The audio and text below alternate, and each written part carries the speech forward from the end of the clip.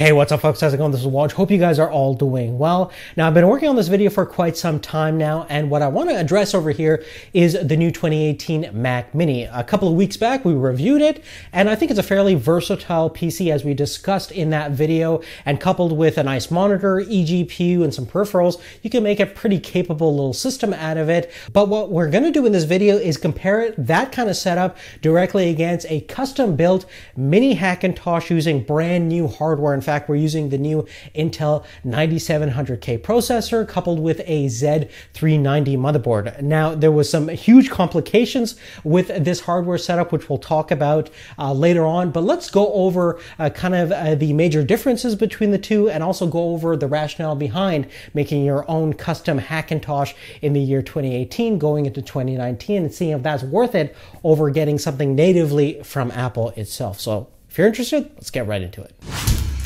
Now, firstly, I just want to break down the parts we use to build our mini Hackintosh. First and foremost, you can see that we're using a super compact case. This is the Dan case A4 SFX. This right now is one of the smallest cases that you can get for a custom-built PC that supports ITX motherboards and a full-size graphics card. It's only about 11 centimeters in terms of width and 20 centimeters in terms of height, and it's about 31 centimeters in depth, so it barely takes any more space than a traditional Mac Mini would. Now, even though the Mac Mini itself is smaller than our custom-built PC, we do have to keep in mind to get the same performance level, we need a eGPU solution, so the one that we have from Blackmagic, in combination with the Mac Mini, is going to actually take a little bit more desktop space than our custom-built Hackintosh that has everything integrated inside a compact shell. Now, here's the parts list that we use to make our Hackintosh. We're using the Intel Core i7 9700K processor. It just came out a couple of weeks ago.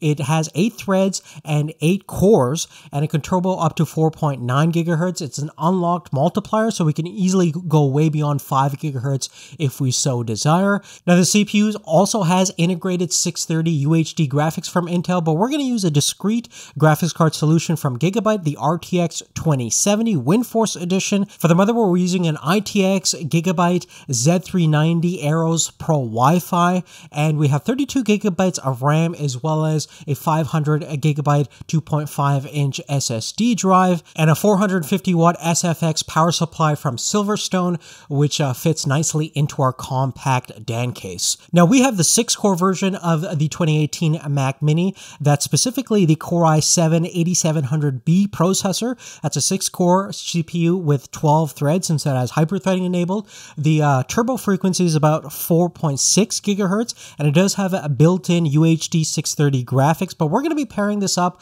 with the Blackmagic eGPU that has a Vega 56 graphics card built inside. Additionally, since it's much cheaper to upgrade the RAM on the Mac Mini yourself than to pay Apple to do it for you, I just added another 16 gigabytes of DDR4 memory in conjunction with the 4 gigabyte that was already in the other slot. So now we have 20 gigs of RAM on the Mac Mini right now, which is a lot better than the 8 gigabyte version that we had to begin with. And if we were to tally up the price for the Mac Mini setup that we have right now, first thing, I would not recommend getting the Blackmagic eGPU with the Vega 56 because it costs $1,200 or more. It's much cheaper to actually buy a Vega 56 by itself, which can be had for the low $400 mark, and just get the Sonnet eGFX Breakaway Box, which is a Thunderbolt-enabled external graphics card housing for around $200. And with this separate configuration, you're going to be spending half as much compared to what you're going to get with Blackmagic. And if we tally up our $1,099 6-core Mac Mini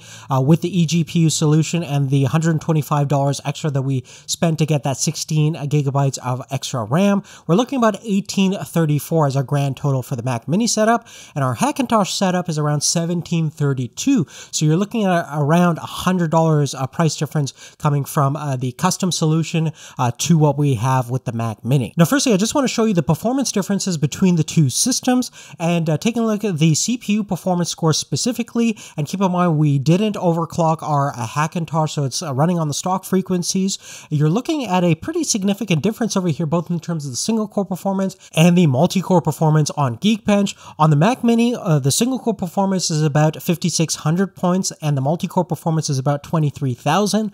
On our Hackintosh, we're looking at 6,300 points just for the single core, and about 31,000 points for the multi-core performance. And keep in mind, even though that the 8700B processor on the Mac Mini has 12 threads compared compared to the 8 threads on our Hackintosh. The 9700K processor is still significantly faster, even with more threads, because it does have physically more cores as well. And if we take a look at the Cinebench R15 benchmark, again, the results are being mirrored over here. We're getting over 1400 points on our Hackintosh and around 1187 points on our 6-core Mac Mini. And keep in mind that we did run the benchmarks in High Sierra with our Hackintosh, and I did replicate the benchmarks in Windows 10, and the difference was actually fairly marginal between the two OSs, which is awesome, since if you're going to be running Mac OS 10 most of the time on your custom built PC, you're not really sacrificing too much CPU performance. Now, in terms of the graphics side of things, our RTX 2070 is definitely a superior GPU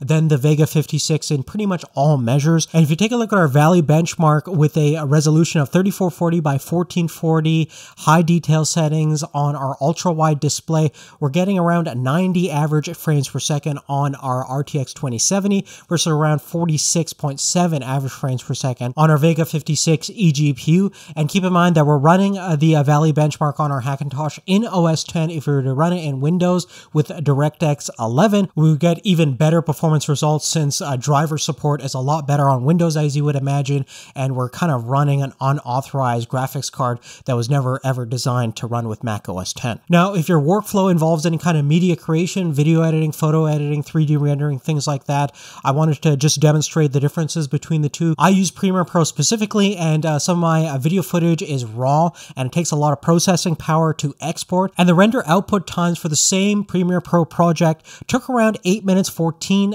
seconds on our Hackintosh versus 13 minutes with our eGPU and the Mac Mini. Furthermore, I also do a lot of audio productions using Logic, which is one of my favorite DAWs out there, and one of the reasons why I run Mac OS 10 in the first place. And the same 4.5 minute song took about 48 seconds to export on our Hackintosh versus 56 seconds on our Mac Mini. Not a major difference, but a difference nonetheless. Now, to sum up everything, I just want to list off the pros and cons of running a Mac Mini versus a custom-built Hackintosh. Firstly, with the Mac Mini itself, it's super compact as a standalone PC. You really can't replicate that kind of size unless you go to China at Foxconn and build your own custom-built logic board, which is definitely not going to happen. Secondly, it's a super easy plug-and-play setup. Although it's super easy to build a custom PC these days, it's definitely not as easy as Apple makes it with just opening the box and plugging in the Mac Mini to a monitor and some peripherals.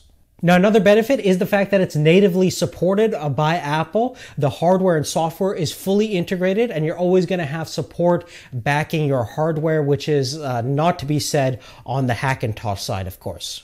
Furthermore, if you're going to be running applications that just need a CPU and don't have any inherent benefit of running a GPU alongside your system, stuff like Logic or any kind of audio production, I think the Mac Mini is a fantastic compact solution that's going to be more than capable of running like a little production studio for audio or music production. Another pro has to be the fact that you do have 10 gigabit Ethernet support as an add-on option, which is definitely a plus side if you're going to be networking multiple of these Mac Minis together, or if you're on a network that utilizes 10 gigabit Ethernet, which is a pretty big difference from the gigabit Ethernet that we have integrated on the Hackintosh, and there's no real room for a separate 10 gigabit PCI Express card on our DAN case, since this is a compact case in the beginning.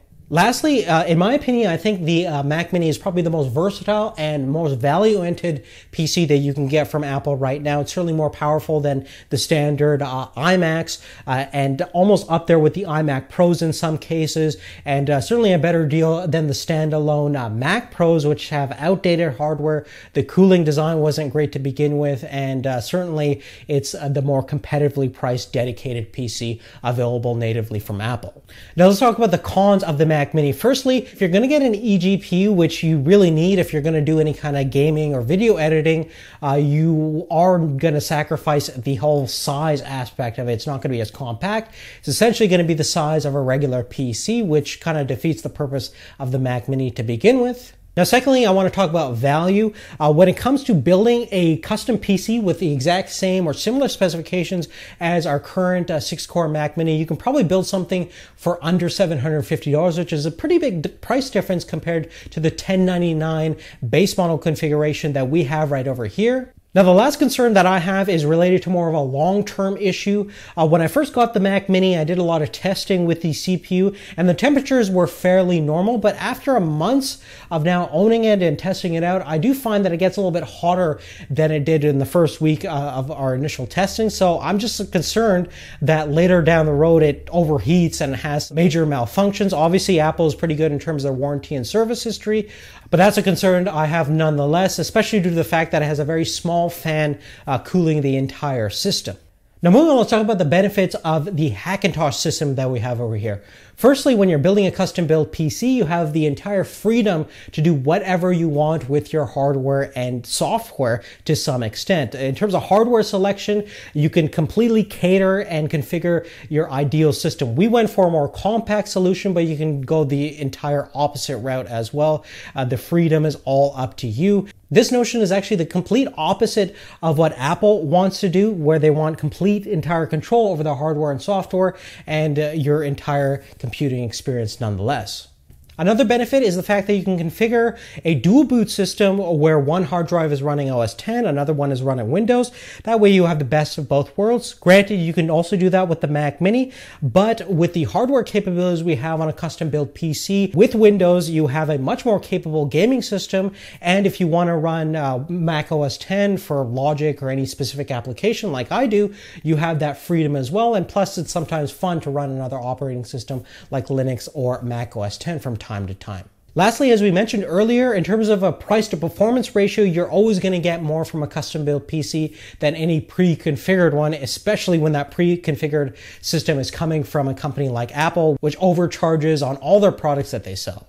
Now, lastly, let's talk about the downsides of running a Hackintosh specifically, because I don't think that there's any major downsides to running a Windows-based PC, as most of you guys would agree with me there. And when it comes to running Mac OS X on an unauthorized machine, if Apple had a button that would immediately destroy all these third-party machines running their operating system, they would press that button in a heartbeat without any hesitation. So that's always going to be a major concern from a legal standpoint and from a practicality standpoint, of course.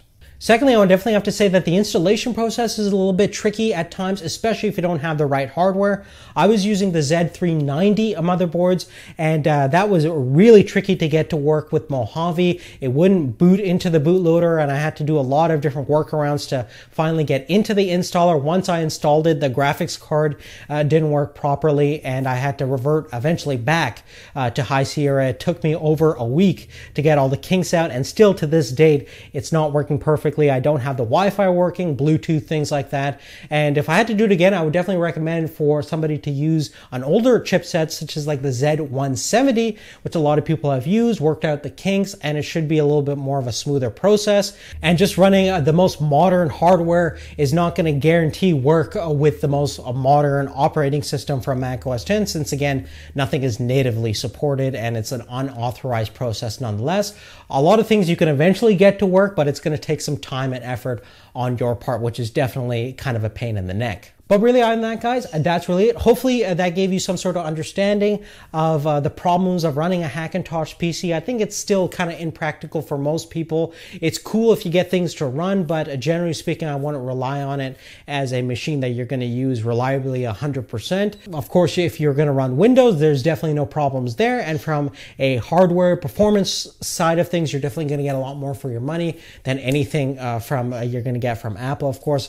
That being said, I still think that the Mac Mini is probably still the best deal that you're going to get from a standalone PC coming directly from Apple. It's definitely the most versatile and a better solution nonetheless compared to a standalone iMac at this stage of the game. And certainly, unless they come with a new Mac Pro, which isn't going to happen, I think, for a couple of years, it's still going to be the best standalone PC, which is upsetting compared to what you can get on the custom PC side, as we demonstrated in this video. But that's just the reality of the situation that we have right now.